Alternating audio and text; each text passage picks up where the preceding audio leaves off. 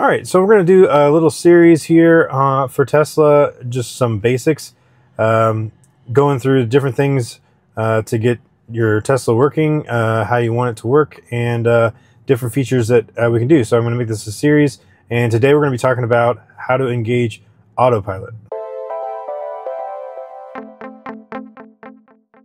All right, so to engage Autopilot, first you got to make sure that it's set up and turned on.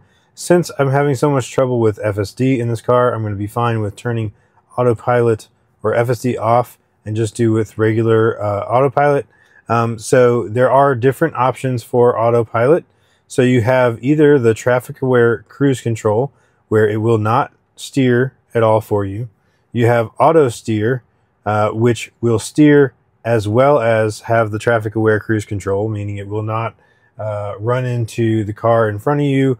So if you have it set at 70 miles per hour on the interstate, the car in front of you is going 65, it'll match that speed, and it will not, it won't go around them or anything because it'll just be on auto steer. You do have some other options beyond that, which we'll talk about in just a second.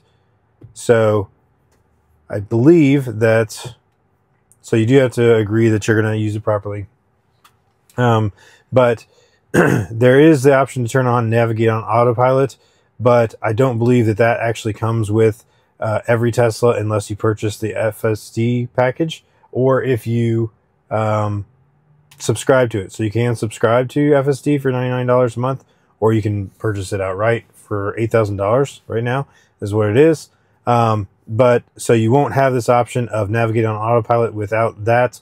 And it also will not have the traffic light and stop sign control. I do not believe it has either one of those. The navigate on Autopilot would actually on the interstate take exits and interchanges, and as well as it would move around slower vehicles. So if you have it set on 70 miles per hour and somebody's going 60 miles per hour in front of you, it would change lanes, go around them, and continue on. So just some things that are available on navigate on Autopilot versus just regular Autopilot. So we're just going to talk about Autosteer. I'm just going to put it in Autosteer, and that's it. And also not going to do the traffic light and stop sign control. So all you do once you have this, you can have it either a single pull or double pull. I always do single pull now. But actually in the past, if you did double pull, it would engage traffic aware cruise control with one pull of the stock, and then the second pull would do the auto steer. But we'll just do with the single pull where it goes into auto steer. All right, so we just get out on the road, and actually you can do this just about anywhere that it has actual lane lines. So we'll just get out here on a main road that actually has lane lines. All right, so here we are. It sees the lane lines.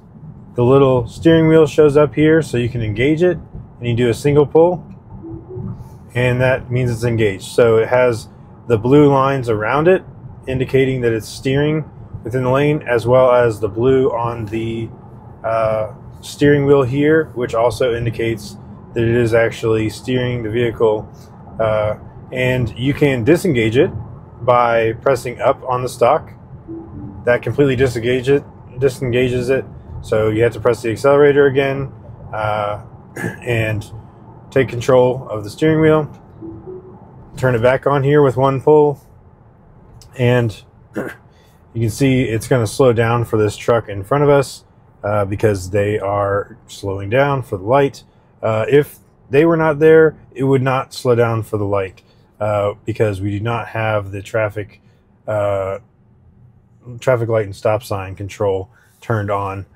So this is just the basic Autopilot. But in stop and go traffic on the interstate, this basic Autopilot that comes with every Tesla is a great feature.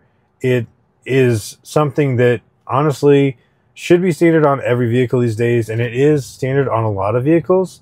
But it's been standard on Tesla for a long time. I'd say it's been almost I think it's been close to a decade now that it's actually had this feature where it would steer within a well-marked lane, as well as control the speed with the traffic aware cruise control.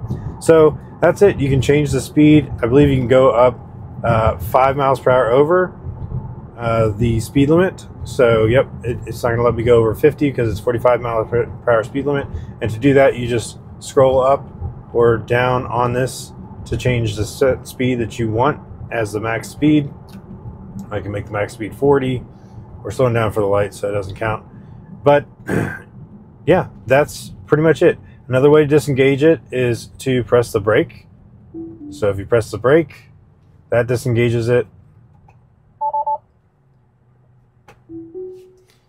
You can also turn the steering wheel, and that disengages it.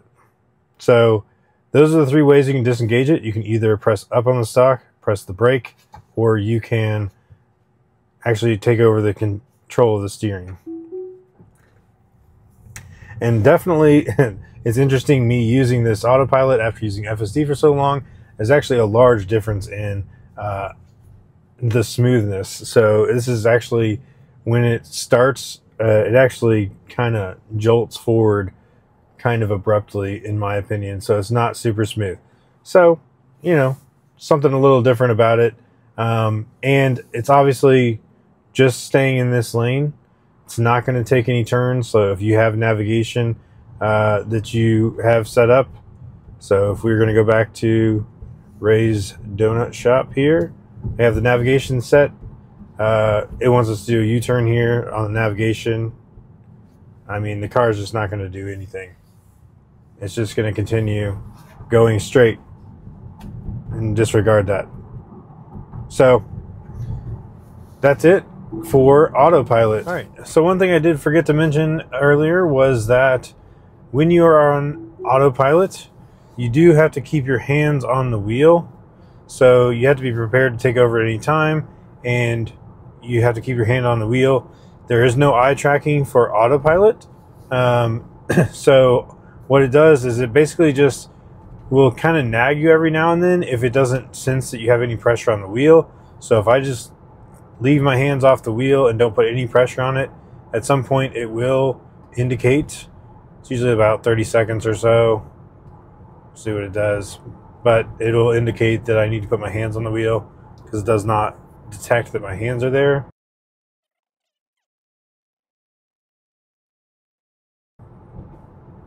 All right, apply slight turning force to the steering wheel. So see, you just tug it just a little bit, not enough to actually take it out of Autopilot, but just enough so that it can tell that you have your hand on the wheel. So you're supposed to just keep your hand on the wheel.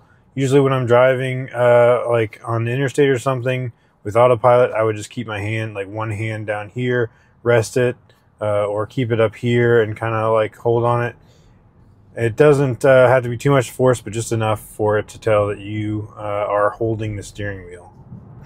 And next time we'll talk about FSD and maybe some of the differences there in FSD and the advanced features of Autopilot versus just the standard basic Autopilot, which comes with every Tesla. So thanks so much for watching, and we'll catch you on the next one.